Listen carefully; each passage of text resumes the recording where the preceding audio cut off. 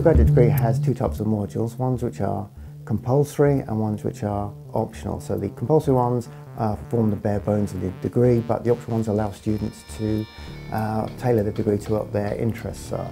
Now for the compulsory ones, obviously computing programming is most important, and in the first year you'll be learning about Python and Java and programming those languages.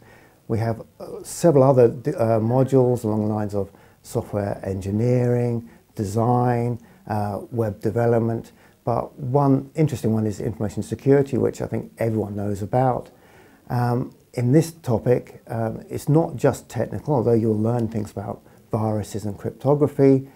There are issues on human interaction, so people often introduce vulnerabilities, so there's issues about social context and administration that we also cover in that module. I've learned so much from the course. I didn't know anything about computer science before, and so it was amazing challenging myself in a completely different area that I knew nothing about, and proving to myself that I could learn stuff from scratch and succeed in it. I really like the informal nature of this university, sometimes with the lecturers, and I feel that I can also relate to a lot of the students who come from similar backgrounds in terms of some of them didn't have any formal education, or some of them have had and they're doing now the second degree or come from other countries or foreign students, so I feel quite at home in the university. The department has its roots back in the late 1950s, so it's one of the oldest computing departments in the world.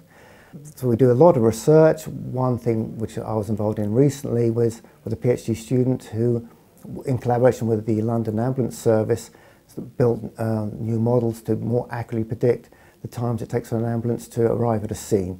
So this work was, the thesis was very interesting, but also has practical impact.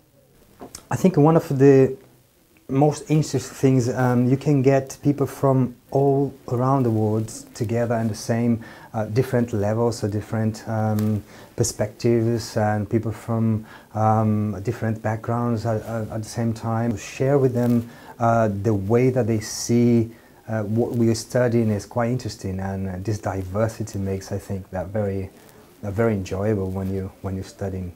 Within the department, each student has a personal tutor who's the first person to go to see about any issues they have, and certainly any academic issues they can help. If not, they can point you in the right direction to whoever else to talk to.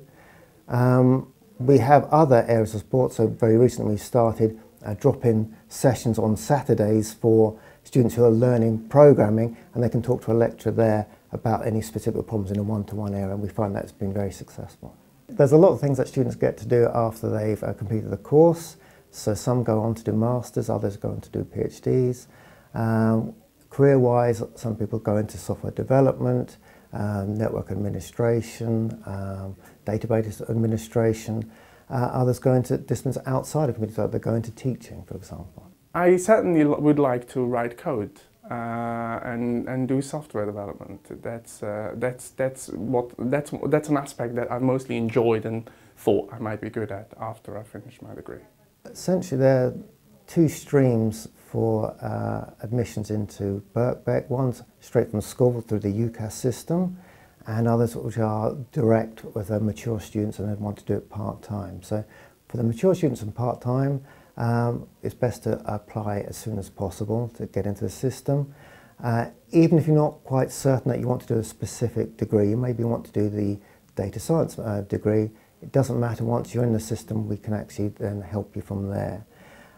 But for all applicants, I would recommend looking at our website, because we've got all the details about our degree, down to the level of what the timetable is for all the modules, and also to come to visit us. We have regular open evenings throughout the year.